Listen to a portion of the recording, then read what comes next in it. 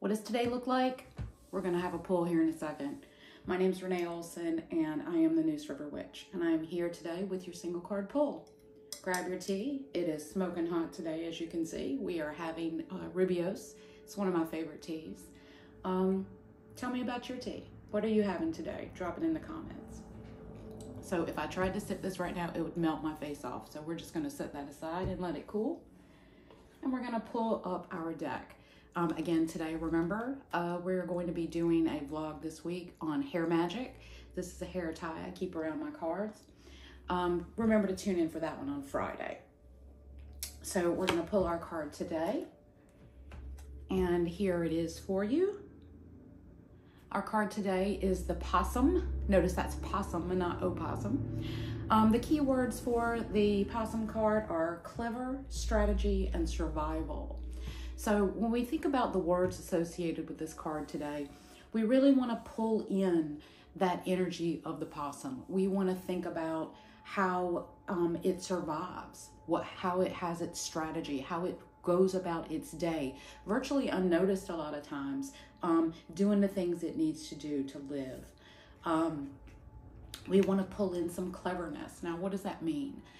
We want to make sure that we're looking at the things that are around us and we're pulling that energy in and able to share that with others. We want to, problem solve. We want to be the solution, not the problem. Our strategy should be to focus on those things and maybe think things through before we make a commitment. Is now the right time to take a new class or to make a move? Is now the right time to buy a new car? Think about what those decisions mean. Think about long-term and short-term. Long-term, this may not be the right choice, right? An example for this, I'm just going to refer back to a decision I made many, many moons ago, and that was to choose a 4-year versus a 2-year college.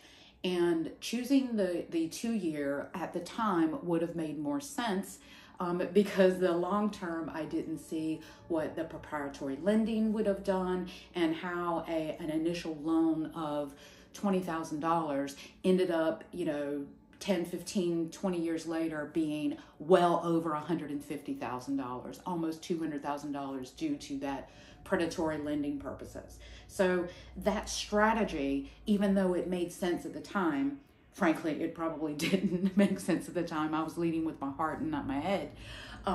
But that decision impacted me many, many, many years later. So even though something may seem like a simple decision, you need to have a strategy. You need to think each step through before making that commitment. And then our final word is survival. Survival is something that many of us do. We survive daily, but do we really live, right? So survival is important. It's getting by. You are there. You are making a change. You are making it to the next day. You also want to be sure that you're living in the moment. Be here, be now, be present.